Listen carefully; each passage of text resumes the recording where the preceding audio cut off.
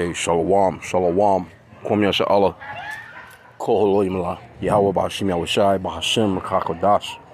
Double honors to our apostles and elders of Great Millstone who do rule well, that by the Spirit taught us this beautiful truth. Just want to say the water to all the H.I.M and Akwaf that's out here sincerely keeping the laws, the statutes, and commandments of Yahweh Ba'ashim Yahushai to the best of their ability. Jachanan the Waf, just coming at you with another quick lesson, praying that it's edifying by the Spirit, and just to let the brothers, the H.I.M and Akwaf, know, hey, brothers and sisters, keep on praying for the downfall of this place. Keep on praying for the downfall of Esau, Edom, the so-called white man's kingdom, because we're seeing it. The Lord is answering our prayers. It's coming through, man. We just have to be patient and faithfully just wait, man, for what the Lord is going to do to this place. And, I'm going into this lesson. This is in the politics, Washington Examiner. It says Biden bummer, confidence in America dragged to lowest point. And it really is. I mean, we since that guy has been in office, this place has drastically dropped. All the mirth is gone. It's like, you used to be able to go and kind of enjoy yourself. It's just now people just showing up and it's like they have this look of despair on their face. They got their new outfits on, new shoes, they geared to the T. But they just have this look of, they don't know what the hell is going on. It's just a look of real deep sadness, so to speak. Everybody arguing, everybody got that dark look in their eyes. But anyway, man, because, I'm out right now. I'm just out in the yard. There's a few people on the block, you know what I'm saying, broke out their little grills, but, to celebrate this weak ass holiday. But it's not like how it used to be. I remember when, man, the whole block would be, I ain't even smelled no barbecue today. Normally, you'll smell barbecue grills going all through the hood. But like I said, there's a few, people that, as I was driving, I seen, but it's nowhere near like how it was, especially before the COVID-19 thing went down. But, man, 10 years or so back, man, no, it's still daylight out.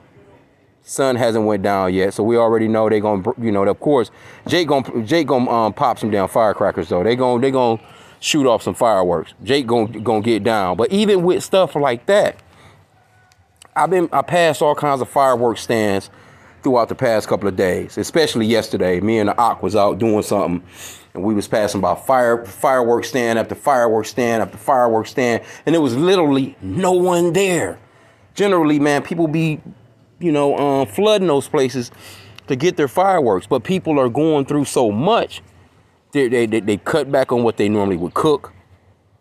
They're not inviting nobody over because nobody's bringing no food. You know what I'm saying? And because inflation and then killed the pockets on a lot of people. People just not into what they used to be into no more. The Lord is really destroying this place. He's really destroying the mirth, the gladness, the happiness, the joy of this place, man. People are not into what they used to be into. I'm witnessing it. Because like I said, when I seen those fireworks stands, and me and Ak, we was in so-called white people land, where generally, they get down, but man, nobody can afford none of that. The shit is expensive. The food is expensive. The fireworks are expensive. But Jake is, Jake gonna try and do it. That's one thing about Jake. Jake still gonna get them new shoes. Jake gonna still get them new outfits, But it's not at the height of what it used to be. People just chilling, man. You wouldn't even think that it's 4th of July. You see? But let's read into a little bit of this. I'm gonna get the title again. It says Biden bummer, confidence in America dragged to lowest point. And it is. I just seen another article. Matter of fact, let me see if I got that in here still. Check my history. This might not be the one that I was using, but yeah, because this place is through, man. They was talking about damn Disneyland. They was talking because Disneyland be packed around this. Here we go, right here. It says Disney parks absolutely Slovakia. Disney parks absolutely dead on typically crowded holiday weekend. And that's been for the past couple of holidays. Generally, that place will be packed, man. You got to make reservations in advance, all this other stuff. So that's one of the a great American pastimes. So that's another one that has failed. Another thing that brothers have been going off into as well is This boy right here said lightning strikes kills over 30 cows. There was a couple of hundred cows that was poisoned somewhere else. But, man, this place is through. Through, and we love it, man. So we're just going to continue on praying to Yahweh Hashem Yahweh Shai to, put the fist down on, to put his foot on the neck of our enemies, man. And that's coming in a real way, too. Soon, man. We're praying soon. We're hastening the day. It says confidence in America has been put in a free fall by the president of Joe Biden, according to sobering critical news Gallup report. And the original picture that they had was him on the ground, because this guy, he can't stay on his feet. At the end of the day, I was just looking at an article. Let me see, man. I know I keep going back. Oh, man, what was that? They found supposedly found some cocaine in the White House.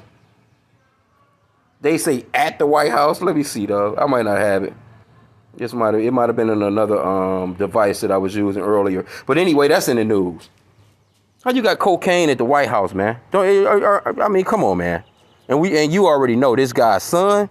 Oh my, oh my. He's out here, got the old man looking stupid as hell. Okay, it says the confidence in America has been put in a free fall by the presidency of Joe Biden. It says, handed a nation on the rise in 2020 by the Trump administration, the line tracking the confidence people have in their national government has been in nonstop decline. It says at 46% in 2020, it now squats at 31%. After President Joe Biden took office, confidence in government slipped to 40% in 2021 and again to 31% in 2022. This is on par with the lowest rates of confidence measured in the U.S. government since the Gallup started tracking this globally in 2006. Confidence in the government by adults polled has not been high for a decade, Gallup data show. And each recent president has seen low points. Yeah, man, it hasn't been good. Hell, these last 3-4 presidents, it hasn't been good. It says it compared the U.S. rating with others in a group of 7 club of economic powers and found America at the bottom. Confidence is twice as high in Germany, which tops the list. Roughly 1 in 3 adults in the UK, 33%, and US, 31% say they have confidence in their national governments, putting them at the bottom of the G7 countries. Gallup said in 2006, America was number 1, and now they at the bottom. It says, what's more, foreign confidence in Biden leadership is low. So not only are the people here in America, they like, man, hurry up, man, get this motherfucker out of here. Even the people that voted for Joe Biden, man, looking like, hey, look, man, we need something else. We cannot vote for this guy again. and who's next on the menu? What, you gonna vote for Kamala? Because she ain't done shit. You see? But see, throughout the world, people are starting to look at this place like, hey, man, they falling off. These BRICS nations, these nations that's joining BRICS, they're trying to get rid of the dollar and even the allies of America, they like, man, hey, we can't even trust these people no more. We have to do our own thing to save us and our own people, because America gonna drag us all down. It says declining domestic confidence in the United States government has occurred alongside declining approval ratings on the world stage.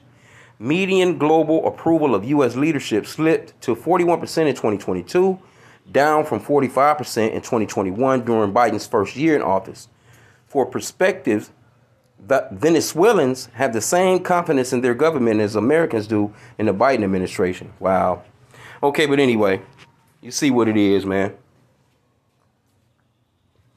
Gotta love it. We love it, man. And we're going to continue on praying for the downfall of our enemies, man. Because we have a righteous hatred towards this. We're just praying. He's going to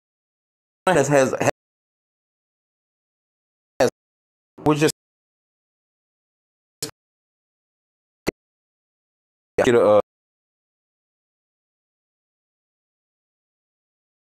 I seen that and it was like, yeah, man. The Lord be showing us tokens, man. Matter of fact, it's a scripture that goes into that. It's nice to see a token from Yahweh Hashem Yahweh Shai You know, we had faith in the Lord. It's not like we don't have faith. We don't need to see anything, you know, but it's nice to see a token here and there. It really is. Not going front, because it gives you, you know, that sense of joy, man. Like, you know, the Lord, he's looking down on us and he's not letting our work go unrewarded, so to speak. This is Ecclesiasticus, also known as the book of Sirach, chapter 25 and verse 7. It says, there be 9 things which I have judged in my heart to be happy, and the 10th I will utter with my tongue. A man that have joy of his children, and he that liveth to see the fall of his enemy. And that's what we're witnessing, the fall of our enemy. And we're happy about it, man. We're happy to see America in decline. We're happy to see that it's moving further and further, you know, into a space of nothingness. I mean, it's for real. Because also the scripture says that, you know, a man that have joy of his children. And you can't have joy of your children in this man's kingdom. Until you Negroes, Hispanics, and Native Americans, you so-called Negroes, Hispanics, and Native Americans, because your real nationality is your Hebrew Israelites.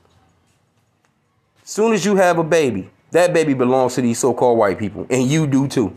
And y'all need to understand that. That's the reason why we need repentance. This is the reason why we need our Lord to come. And matter of fact, that's what was being said in Luke chapter 1. I love Luke chapter 1. Because Luke chapter 1, it gives you a rundown as to why the Lord is really coming. He's coming for the children of Israel. He's not coming. He's coming to get the children of Israel out of the hands of their enemies. He's not coming to save all these nations, man, which they done, you know, they sold on you with white Jesus Christianity and all that shit, man. That's not scriptural. This is Luke chapter 1. Let me start. I'm going to start at verse 67. It says, and his father, Zacharias, was filled with the Holy Ghost and prophesied, saying, blessed be the Lord God of Israel. See, he's the God of Israel. He's not the God. He created these other nations, but he made a contract, covenant, first covenant and the new covenant. The old and new covenant is for the children of Israel. He only gave the law, statutes, and commandments. He only made the deal with the children of Israel. So where all these other people come in at? But that's white Jesus Christianity. This is what your enemy has done. That's why we're so glad to see this place fall, man. It says, blessed be the Lord God of Israel, for he hath visited and redeemed his people, and hath raised up a horn of salvation for us in the house of his servant David. Now, who was David? Because these Christians, they try and get rid of the Old Testament history of what's going into the new. You have to have that history. You can't just be like, well, you know, the Lord just basically lied to Abraham. He lied to Isaac. He lied to Jacob. You know, he's dealing with all the heathen nations now. That's not true. When you go into the history of David, when David conquered them nations, man, and had their asses in subjection. They wasn't on no level with David, man, King David, man. Come on, bro. Verse 70, it says, as he spake by the mouth of his holy prophets, which have been since the world began, which those prophets was Israelites, to perform the mercy promised to our fathers, and to remember the holy covenant. Who is the fathers? Abraham, Isaac, and Jacob. Who is the covenant given to? The children of Israel, man. Jacob's name was changed to Israel, or Yasha'al in the Hebrew tongue. He had 12 sons. Those 12 sons received that very same promise that was given to Abraham. And those children of Israel are scattered throughout the 4 corners of the earth right now to this very day. And some of them are out here celebrating with their enemy the 4th of July. And that's how destroyed we are as a people, because we broke our end of the contract. But this is why the Lord, Yahweh, which the world ignorantly calls Jesus, is coming. He's coming to get us out of that situation. He came to rectify the whole situation with the old covenant for us, man. This is going to be a beautiful thing. It says that we should be, let me see, verse 70 again. And as he spake by the mouth of his holy prophets, which have been since the world began, that we should be saved from our enemies and from the hand of all that hate us. That's these nations. These are the people that's meeting up at the UN meetings, at your G20 summits, your G7 meetings, all these different, all you see there is so-called white people, basically. Then you'll see a damn Hamite here and there. You know what I'm saying? You'll see a so-called African here and there. And we're not Africans, man. We're not Hamites. We're Shemites.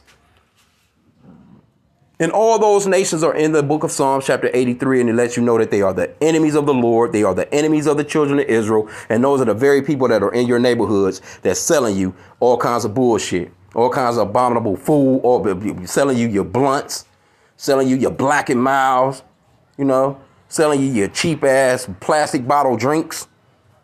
You see what I'm saying? They're the ones that own your mechanic shops. They own your supermarkets. They're the ones that's over your gas.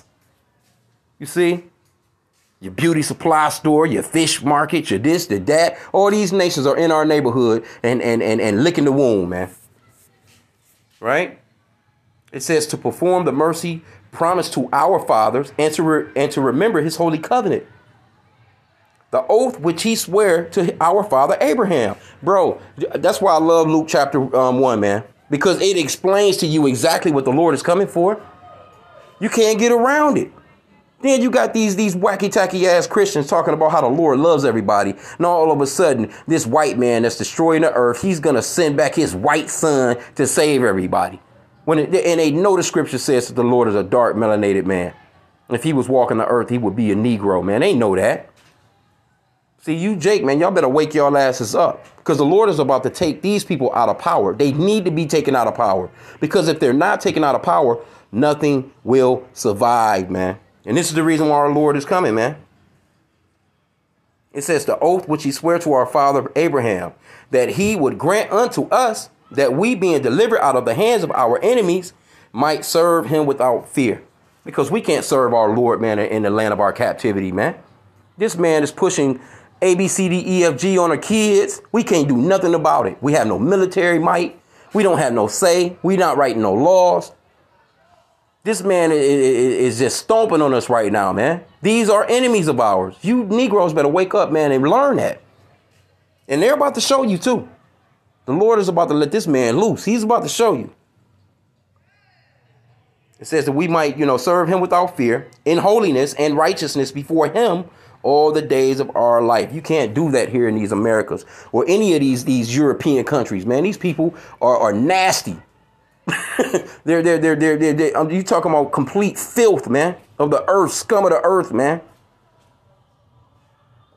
They writing all kinds of wicked ass laws and putting them into play, trying to hem Jake up, man. Come on, bro. But anyway, again, I didn't want to keep it long. I kind of went a little further than I thought. But hey, that's the spirit, man.